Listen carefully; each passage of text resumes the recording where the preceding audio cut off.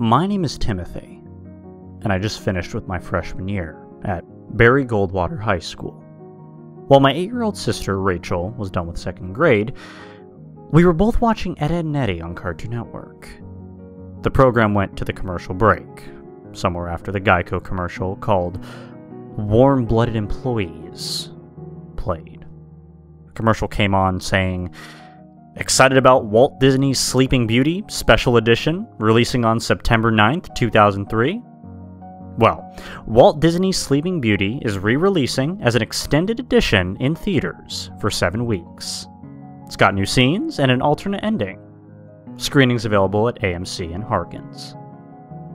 It was such commercial whiplash that I didn't really know how to transition from one to the next, but since I realized that Rachel adored Disney princesses, I asked my dad if he could drop Rachel and I off to AMC Deer Valley 30, AMC Deer Valley 17, if you want to get technical, but it was for both of us to see Sleeping Beauty, and he agreed.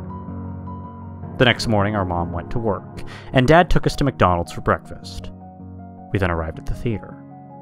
Our dad said to the box office manager, 1 adult and 1 child for Sleeping Beauty at 11:15 a.m.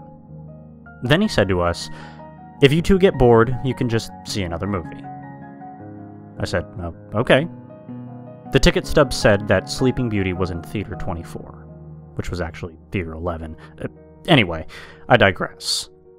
Meanwhile, there was an usher who looked traumatized and shocked with fear, and asked us, "Are you two seeing the extended edition of Sleeping Beauty?" I said, "Yes, we are." Then he said to us, "What you are about to see will haunt you for life." We went in not believing him. Then we realized that the theater was empty, which was strange for a screening of a decent Disney film. The AMC bumper with the film strip man with a crystal ball kicked on, along with the previews such as Brother Bear, Sinbad, Legend of the Seven Seas, Elf, School of Rock, Big Fish, and Freaky Friday. Then the Walt Disney Pictures logo came on, but it was silent. The opening credits came on, but the song Once Upon a Dream was muffled. I couldn't hear a thing. Then it cuts to the film, but the shot just stays on the castle. Then it cuts to the scene where Maleficent announces that on Aurora's 16th birthday, she shall prick her finger on the spindle of the spinning wheel and die.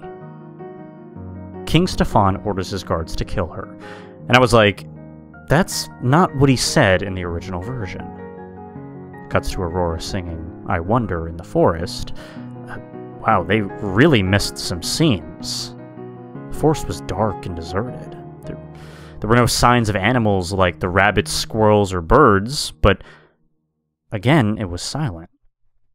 It then shows an image of a desert with a skeleton laying on the ground. And I was confused.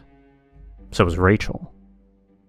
Then it cuts back to the film, and we see Aurora crying on her bed, but it didn't sound like cartoon crying. It sounded like as if Mary Costa, the voice of Aurora, was actually crying. Then cuts to Aurora back at the castle, still sad, and suddenly a breeze through the forest was heard, and it sounded like the forest that's near Flagstaff or Williams, in Arizona. It then cuts to a black and white picture of a playground in Anthem, Arizona, which had a creepy girl who looked similar to Aurora staring into the camera. It then cuts to Aurora with pink, wet eyes from crying. She said, "What's the point of living?" But the scary thing is that she didn't sound like Mary Costa at all this time. In fact, she sounded more like Catherine O'Hara. She continued on. "I am betrothed to marry Prince Philip, but there was this man in the forest who loved me." A single tear dropped down from her face. She continued, "I need to end it all." There she walked towards the spinning wheel, and a voice comes on. "Do it." As Aurora touched the spinning wheel, she dies instantly. Then Flora, Fauna, and Meriwether come in, And Maleficent says to them, "You poor selfish fools, thinking you could defeat me. Well, you're wrong. You lost. To me, the mistress of all evil. Well, here's your precious princess." The three fairies looked in horror at Aurora's corpse as it lies on the floor, blood oozing out of her finger. Maleficent says, "As for you there, you shall die too." But she did not sound like Eleanor Audley. She sounded like Angelica Houston. Maleficent then zaps Flora, Fauna, and Merryweather, causing them to turn into fairy dust. Then Maleficent goes to the woods and walks up to Prince Philip and says, "Looking for the girl you met?" "Yes," he replies. Then she asks if he was a god, and he says, "No, I was never a god." She then kills him with her staff. Then it cuts to a time card, stating 1 month later. The strange thing was that it was spoken by that French narrator from SpongeBob SquarePants. It made no sense at all, as Disney and Nickelodeon are two different companies. They don't go together. A funeral was being held for Aurora, Philip, Flora, Fauna, and Merryweather. The film ends with the credits written in blood, and a slow and sad version of "Hail to the Princess Aurora" plays. My sister was crying, and I was trying to calm her down and tell her that this was all fake. We told customer service about the movie, and here's what they did. They ejected the film reel, took it outside behind the movie theater, and destroyed it with a hammer. I guess we were the breaking point. After that, they apologized to us for any inconvenience.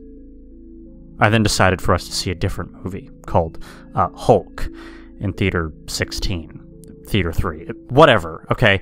We began to feel better when seeing this movie. Now, if you happen to find an advertisement for Sleeping Beauty Extended Edition, I think I just recommend that you buy the original DVD release.